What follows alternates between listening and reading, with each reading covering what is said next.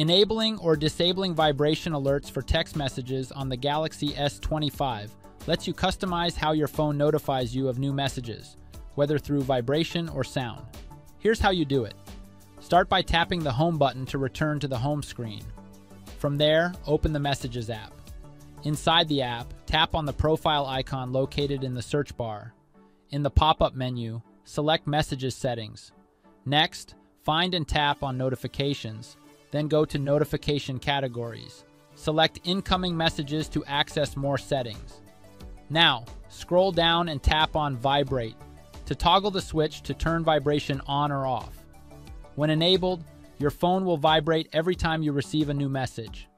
If turned off, you'll only get sound or visual alerts. And that's it. You can now tap the Home button to return to the home screen. If this video was helpful, don't forget to like and subscribe for more useful tech tips. Thanks for watching.